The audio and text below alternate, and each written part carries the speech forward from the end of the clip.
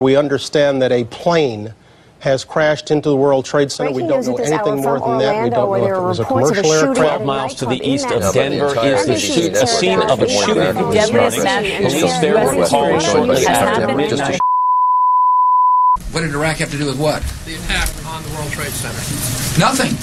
When you're discussing things as controversial as some of the things that we discuss here on this channel and elsewhere, and that we think about on a regular basis, just by the nature of the thing, I mean, once you realize that you've been lied to since the beginning, and that the whole thing is a facade, this political theater that we like to play, where choose between left or right, red or blue, one or two, basically, do you want to get stabbed by the knife or shot by the gun?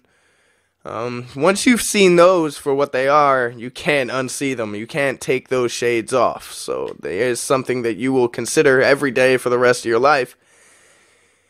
And when you discuss these things with people who perhaps haven't been previously exposed to these ideas, or have a few times and just haven't gone on to look at them, then you're going to get the same gut instinctual reaction. Well, it would almost be instinctual if not for the fact that it has been placed there successfully over generations and generations of social conditioning.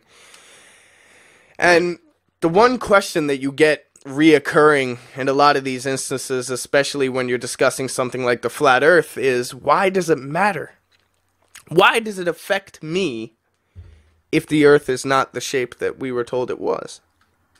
And of course, if you're looking at it from a surface level, then you could kind of relate to that point of view, where it's like, yeah, why does it matter? The earth could be a triangle, it could be a pyramid. Why does it affect my day-to-day life? But I feel like when you come with these kind of ideas or these kind of questions, it just shows that you're not thinking deeper than that. You're not considering the implications of this. I mean, they're huge. This is why I push flat earth over a whole bunch of other topics.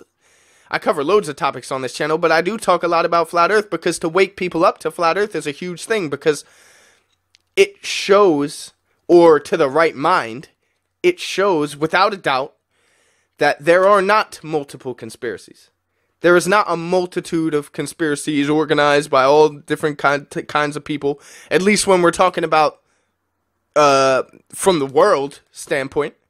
There is one conspiracy with multiple facets that has been controlling the world for a long period of time.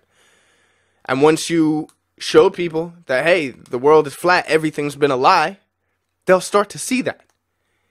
And say that's not enough for you. Say you don't care about anything that's going on in the world. You just want to get on with your life. You got a job, you got a wife, you got kids. You just want to get on with life. What does flat earth have to do with it? Well, think of your kids. Think about what happened to you. You put them through the education system that you also were a part of, which is nothing but the indoctrination system that is lying to you and continuing to push lies that they know are lies. The teachers don't, of course. They were brought up in the same system. But they're lies. They're spreading lies. They're spreading garbage. The whole education system is part of the conspiracy. It's another facet of this conspiracy because they're teaching you proven lies. Facts.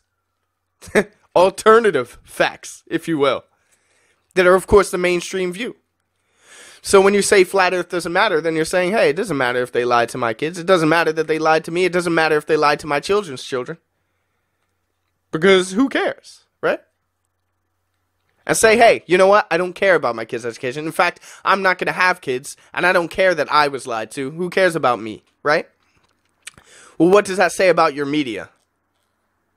That obviously push all of this space, push everything NASA does, push everything SpaceX do. They tell you, oh, look, an asteroid is coming. Oh, a comet's in the sky. Oh, look, this eclipse is happening. Oh, look, your media is a lie.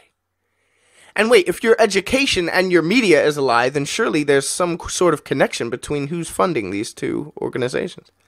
Oh, but education is a public thing, as the government's funding that. Well, trace the roots back, you know? Have a look a little deeper. This is what Flat Earth is going to make you do on everything. Can you accept anything ever again that you were told as fact before checking if you know that you have been told a lie on this astronomical, excuse the word for want of a better word, scale?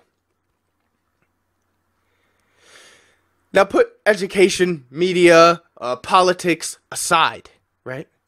What does it do psychologically to believe in the heliocentric model? What does it do to your worldview, whether you consciously realize it or not, whether it's just looming in your subconscious or you know that's the fact? What is it doing psychologically? Why is there so much chaos, confusion, depression in the world today? Well, your world is spinning. And I know that sounds like, oh yeah, of course the earth is spinning, but you're just putting two. No, people don't understand the power of language and the power of suggestion. Your earth is spinning. Your world is spinning. In nothing. In a pocket of blackness. This is a kind of thought that will subconsciously cause a psychological devolution in people.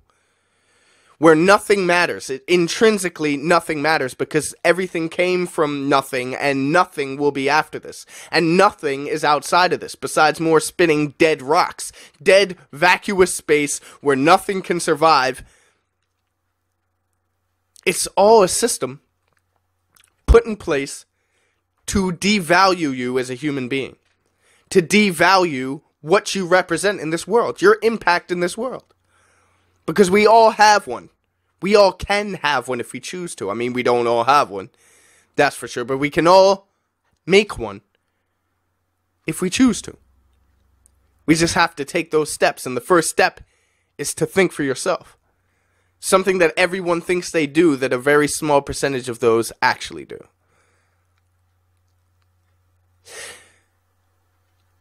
If the world were to realize that the earth was flat, and this movement were to cross the tipping point, because in my opinion, there's only two directions for this movement to go.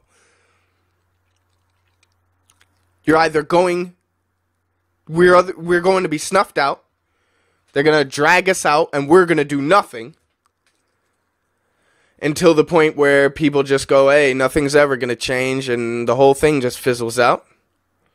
Or we cross the tipping point, and the world wakes up. So this is why it's an exciting time to live, but this is also why we need to think of a plan. We need to put something together to actually make a change here.